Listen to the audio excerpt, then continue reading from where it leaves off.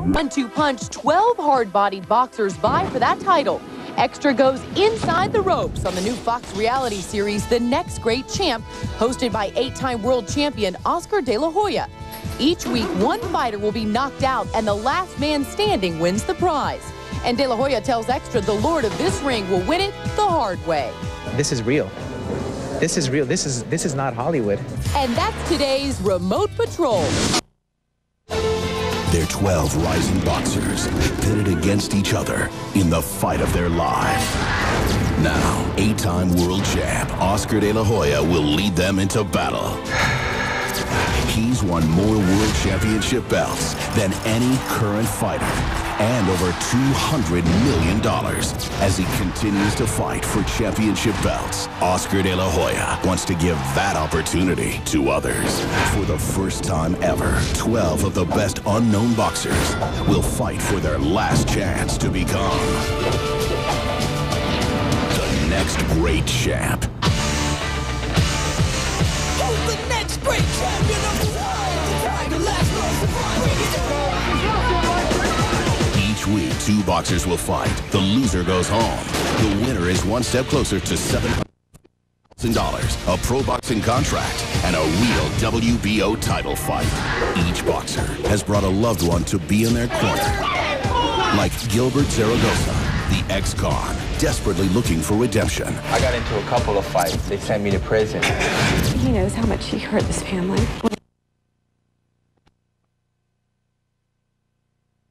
Otis Griffin, the prison guard fighting for his fallen brother. My brother's memory is always with me, day in and day out.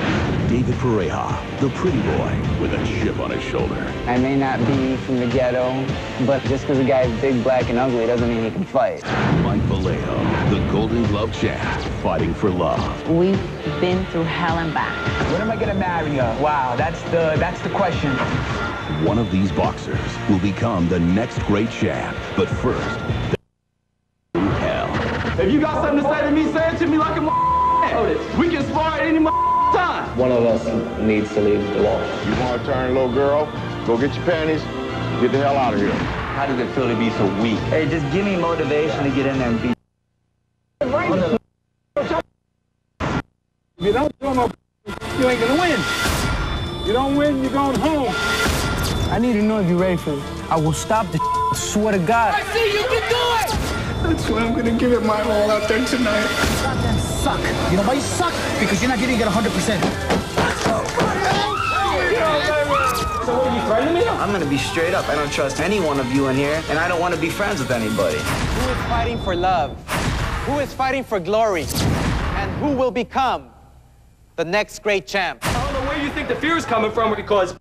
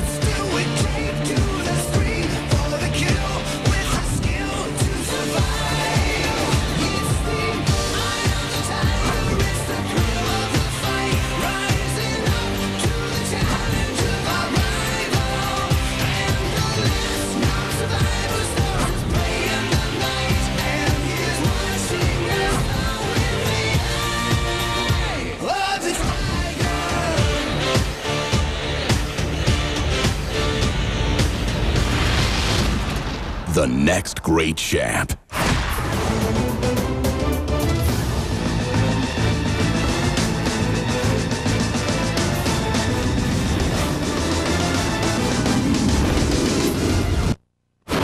Welcome to Los Angeles, the city of dreams.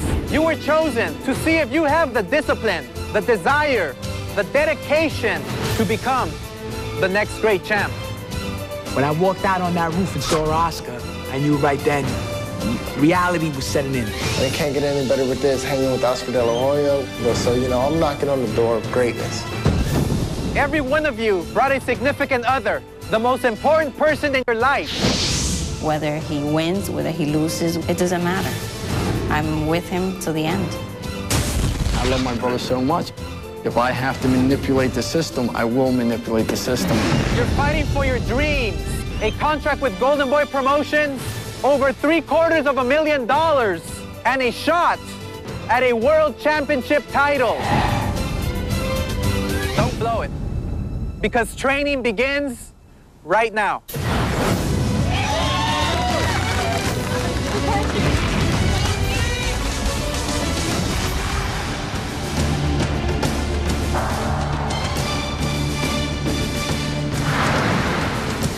My name is Jimmy Mintz. I sell cars, breed pit bulls, but my real profession is professional boxing. I lived in a bad neighborhood. You know, they had crackheads all around. My dad's running off of women and ends up going to jail. And my Chuck died in the ring. It's like a dream. You don't really prepare yourself for things like that.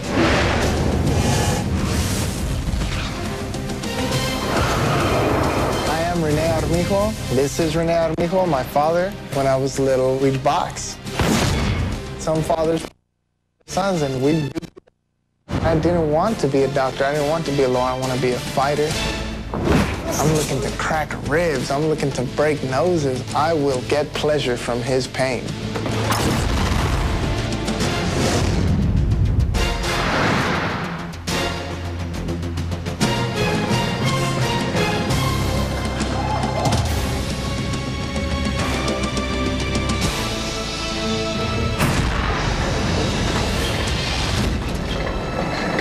When we first got to the actual gym, we didn't know what to expect.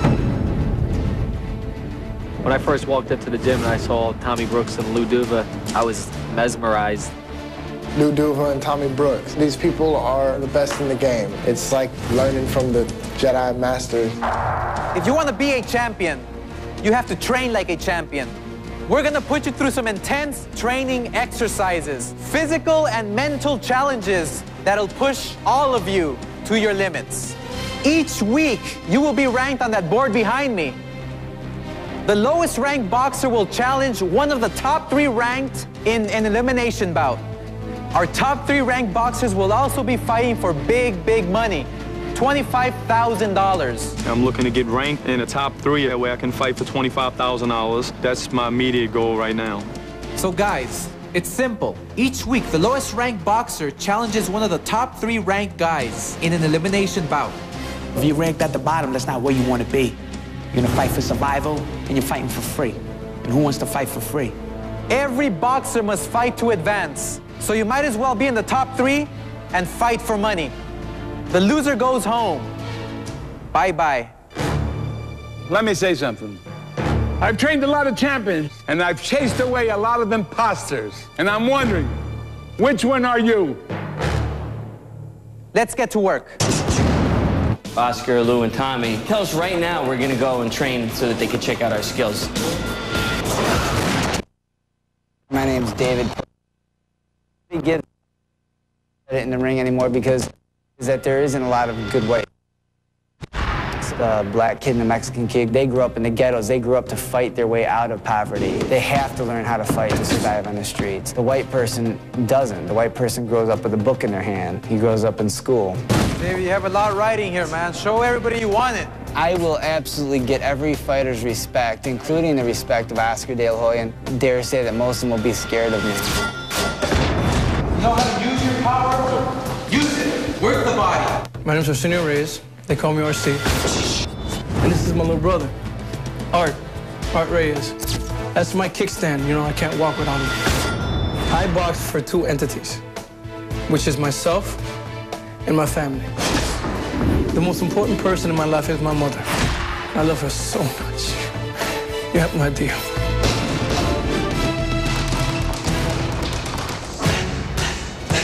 I could be the best trainer under the sun, but I'm only as good as the athlete that I work with. Come on, RC, are you listening to me? I told RC, listen, man, you got to put your punches together. You're throwing up one shot at a time. You're the one that has to get this done. We're going to do it again and again and again till you get it done right. Okay, guys, great workout. Time for your first competition. Lou and Tommy, they tell us that we're going to have our first competition. God damn. They're not going to give us a chance to relax. This is serious. This is for real. Showtime pretty soon, right? Wonder what they got in store for us.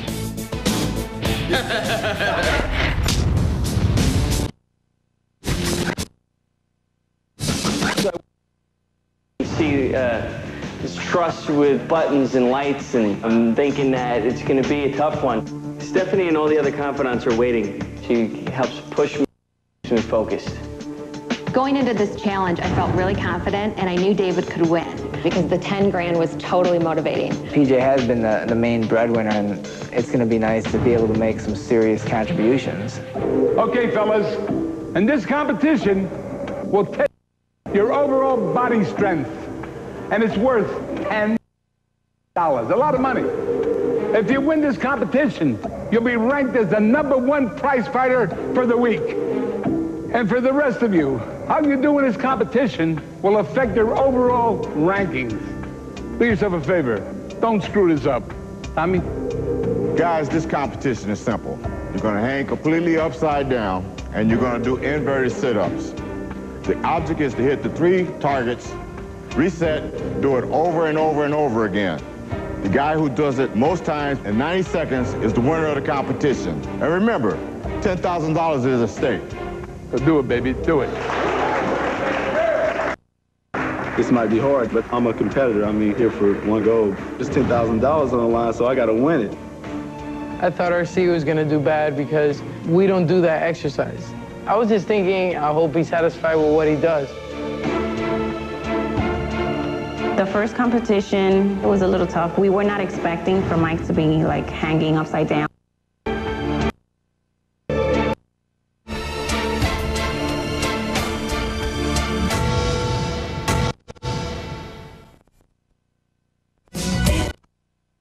The purpose of the competition was basically to see how many crunches they could do upside down.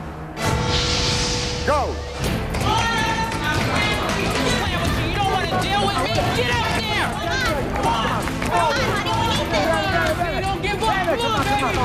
I could hear my brother's voice. I know it hurt, baby. I know it hurt. Come on, you can do it, you can do it. But they have no idea the type of agony that I'm going through. And I'm trying and trying and trying. My abs were killing me. Pick up the drop. Time. The number to beat is Griffin, 18. Good work. Thought about how much my family could use that $10,000, and I just kept going. Go! Let's go, baby. Come on, Fred. Let's go. Come on, Dave. Lay him up, Dave. You control your body. Let's do this, Dave. You control your body. I'm watching Dave. He was really banging him out. Up and down, banging him out.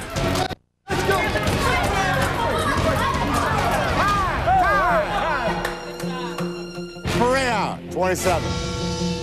You are the new leader. I knew I had to just bite down and ignore the pain and the fatigue and go for it. I mean, we were talking $10,000. Go! Let's go, guys. Come on, guys. Come on, guys. Hit that button.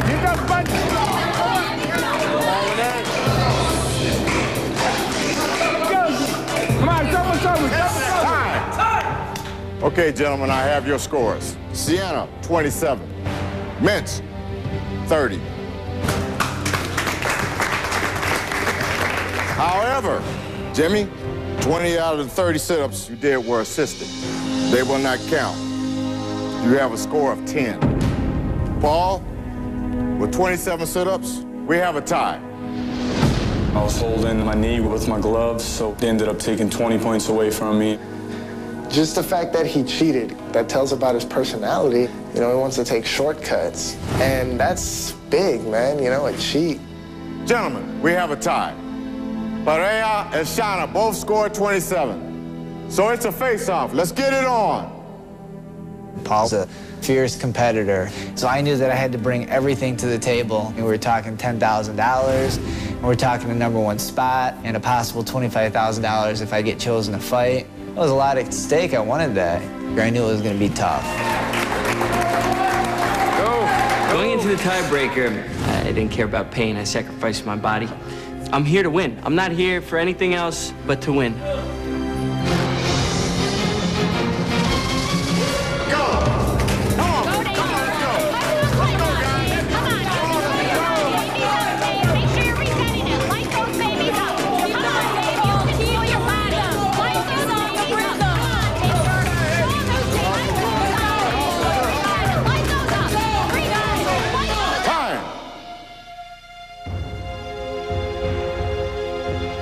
Mr. Perea. Score is 25. Paul Shano. Score 24. David Perea, congratulations. It felt incredible. Like, man, I've seen it happen. Now it's happening. And now the rest is just going to continue to fall into place. You're $10,000 richer, and you're ranked #1.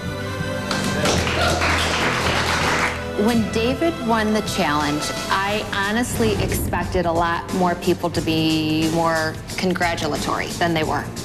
I just got a lot of kind of stares. I think they had wished that it was their boxer that had won, and I think also the $10,000 had a lot to do with it. The only thing that PJ says is there's so much at stake. And what does she mean, $10,000? She's after that. That's the only thing she cares about. We all need money, and we're all here because of it, but you don't have to keep saying it. Oscar, Tommy, and I are going to rank the rest of you now. Based upon your performance and training and the competition, we're going to go deliberate your fate. Remember, people, your ranking is everything.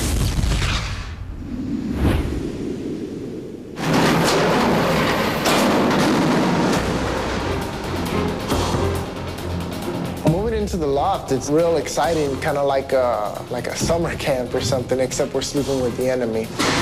They got bunk beds down here? Feel like we're in the army or prison.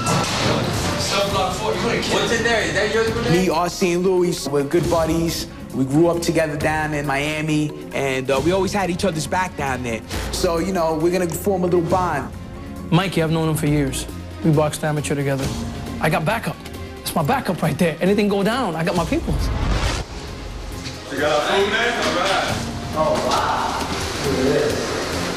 I don't like the community showers. I don't like that there's not a jacuzzi or a hot tub. And I don't like that we don't have a TV. The kitchen's kind of small for 12 guys, but one by one, they'll get eliminated.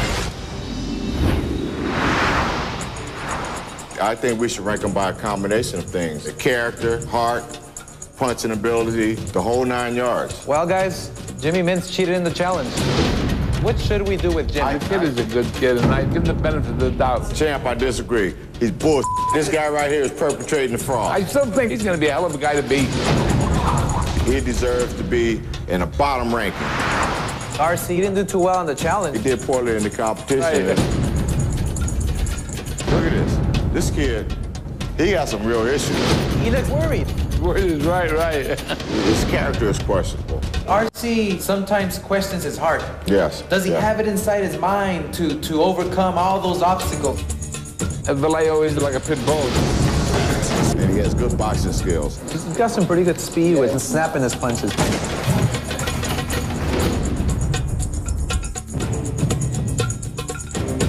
Everybody's watching Renee. He's a southpaw. Freddie Bachman has the fire. He has the raw talent. He works hard, but does he really want it? Champ, let me say this. I think Otis Griffin is the dark horse of the whole tournament. This kid, he can punch, he can box, he got all the total package. What do you think, Lou?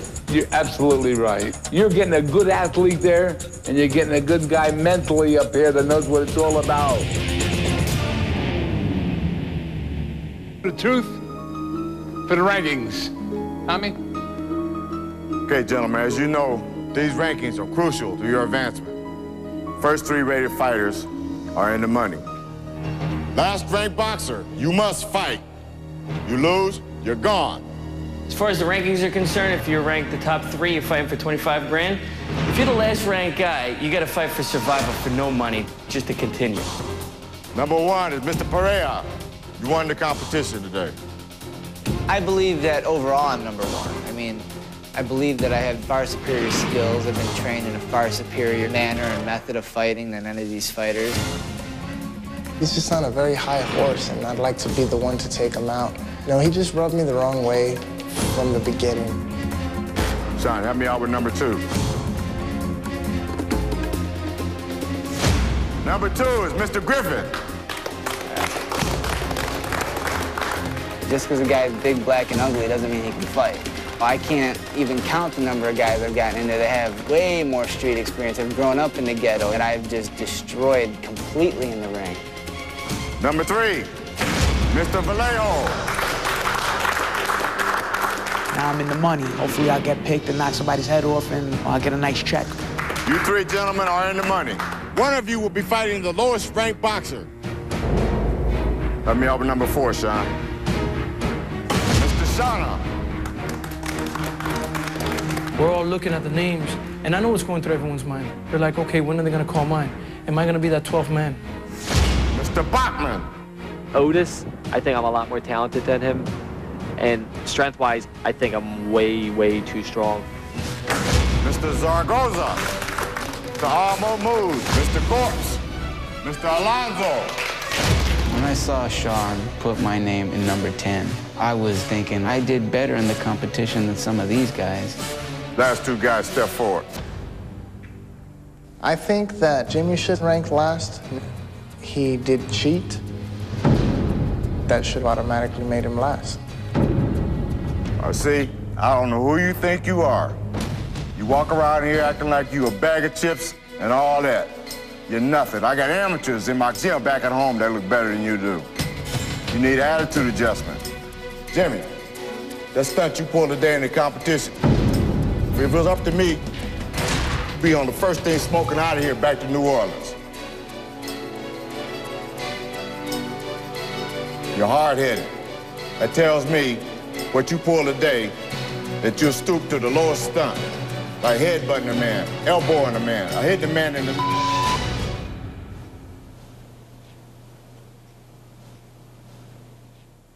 But you're safe. You're the one to get to fight for survival. You'll have to fight one of the top 3 guys to fight for survival. Sean, get in their places. Let's get out of here, Luke. When I saw my name there last, I was so pissed off. I couldn't believe it. Being the last one, the one fighting for survival, I knew that I had to make a judgment call. And I'm thinking about removing myself from this because I thought it was a load of crap. I've trained a lot of champions, and I've chased away a lot of imposters. And I'm wondering, which one are you?